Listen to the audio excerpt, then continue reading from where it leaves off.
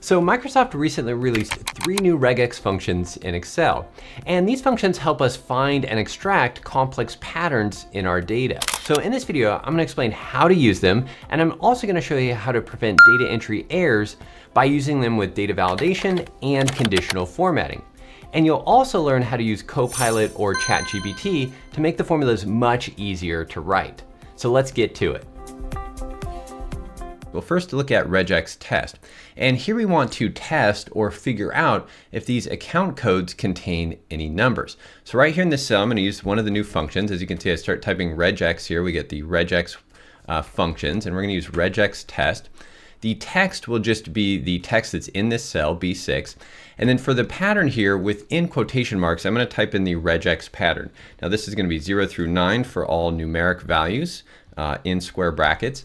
And then we'll close the quotation marks. Now I will explain later in the video how to figure out these different patterns that you'll need for these different scenarios. This one's relatively easy. When we hit enter here, it's just gonna return a true because there are numbers in this account code. But when we fill this down, you can see we get a false right here because there are no numbers in this code. And then I have another example down here that's a bit more complex where we're looking for phone numbers.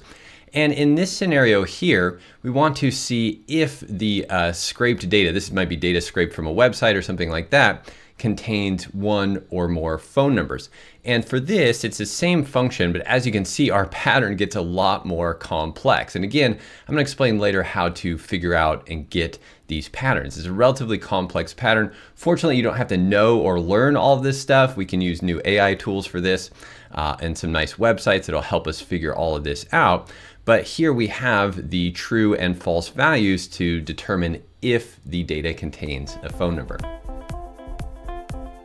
Next, we'll take a look at REGEXEXTRACT, and this is going to allow us to extract the data in those patterns or from those patterns. So here we'll just start typing REGEXEXTRACT, we'll tab into that. Same basic thing with this function here. We got the text and then the pattern. Here I'm just gonna paste in that pattern for the phone number. And when we hit enter, that's going to return the first phone number that it finds. Now, one really nice feature of REGEXEXTRACT is that it can also return a spill range with multiple values. So the return mode here, as you can see, by default, it's just gonna return the first match, but we can specify a 1 to return all matches. So I'm gonna go ahead and do that. And now it's going to spill those values right here into this range. So it's gonna find as many phone numbers in the text string as it finds and return all of those there. Now, of course, one issue here when we copy this down, we're gonna get some spill errors, right? And so this is always an issue when we're copying down dynamic arrays or spill ranges. But one quick thing we could do here is just transpose this. So we can just wrap REGEXEXTRACT in transpose, and then that will spill it out to the right. We'll copy this down. As you can see, there's 2 numbers here, 1 number found here, and returning an NA error because no phone numbers are found. And before the regex functions, we'd have to create some kind of crazy monstrous formula like this just to extract a phone number. Now, there's a lot of different variations of this, but this is one way to do it. And not only is this a large formula, but it also only returns the first result, whereas REGEXEXTRACT can return multiple results. So regex is going to make our lives a lot easier when it comes to complex data patterns. And then I have another example down here with something similar, but just extracting dates. So again, REGEXEXTRACT will work with this. Here is the pattern for dates, finding dates in the text string here. And even when the date is in the middle of the text string or at the beginning of the text string, REGEXEXTRACT is able to handle that and extract or parse out the date. And the third new function is REGEXREPLACE. And this is going to allow us to find a pattern and replace it with text or use another pattern in the replacement, which is really cool. So in this example here, we have these phone numbers in this text, and we want to replace the formatting or essentially change the formatting so all of the formatting of the phone numbers is the same. Because as you can see here, this one has parentheses in the area code, this one does not. Same down here, this one has periods or dots and so on, right? So if we use this REGEXREPLACE, again, we have the pattern right here, and then I also have the replacement pattern. So this is the pattern that's going to create the phone number in this format, which just uses dashes between the numbers. So we'll hit enter there. That's, as you can see, going to make that replacement. As we copy this down, again, all of our phone numbers are now going to be in the same format and still keep the text in the cell. And another example of this is dates. So same thing here. If we want all of our dates formatted a certain way, we can again use REGEXREPLACE to do that. I have the original pattern here that I'm looking for dates, and then the replacement pattern right here. Now, one area where regex can be very useful is with data validation. In this example here, we're inputting SKUs or item IDs and creating them in this table. And we want to make sure that they're all input in the same format or the same pattern. And that pattern is 3 numbers followed by 3 letters, followed by 2 numbers, then a letter, and then a number, all separated by dashes. And I have that pattern in this regex test formula right here. Here's the pattern. And so this is just testing. And as you can see, it returns a true because it meets that pattern.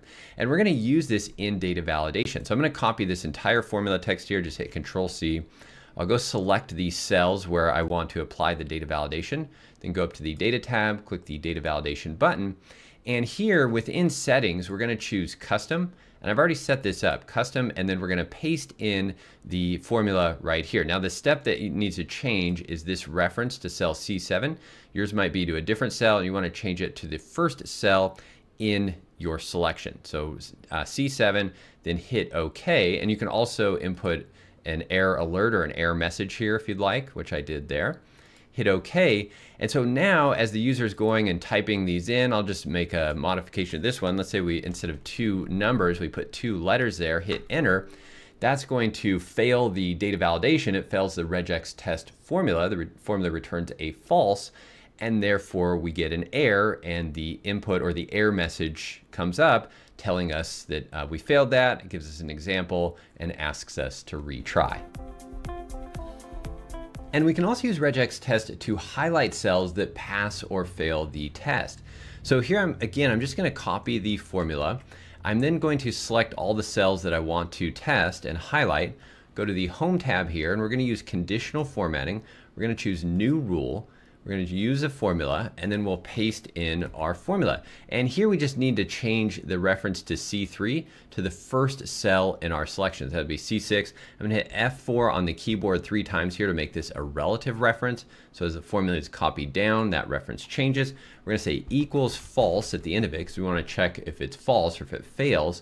And if it does fail, we'll just format that, and we'll just do a orange fill color for now, hit OK. Hit OK again, and we can now see that we have a few items here that have failed the test. And so this just allows us to highlight all the items, and of course we can go check these and make updates as needed. Now, as I mentioned earlier, these patterns can be very complex, like as you can see with this one here. And the good news is that you don't need to learn how all these patterns work. We can use tools like Copilot, or in this case, I used ChatGPT to help create that pattern. I just asked it right here, please help creating this regex expression for the following pattern. I gave it an example, and then I also listed out what the rules are for this specific pattern. And ChatGPT came up with the pattern right here. And so what you would do is just copy this code and paste it into the formula, and of course wrap it in quotation marks. And then it even goes into a further explanation down below. So that's one tool that you can definitely use. There's also regex101.com, which is a website where you can put your patterns in and test them and get help if you do want to learn this language and the patterns. One thing to note here is that the new regex functions do use this flavor, which is PCRE2. So it's just good to note, even if you are using Copilot or ChatGPT, you might need to specify that as well. So I'm curious to know how you will use these new functions. Leave a comment below and let us know. And if you want to learn more about Excel formulas, then check out this video next. Thanks again for watching, have a great day, and I'll see you in the next video.